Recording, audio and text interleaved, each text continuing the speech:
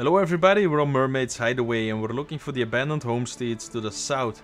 As you can see, we're on the northeast side of the island because most of us will probably place our ship around this area.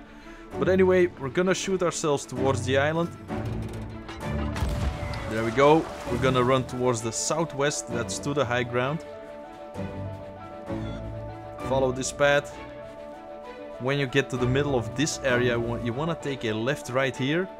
And instead of going left again, you're gonna take a right here, and already you can see these wooden structures that aren't finished, and these are the abandoned homesteads that you need for your riddle. Do whatever the riddle tells you to do, and that's basically it.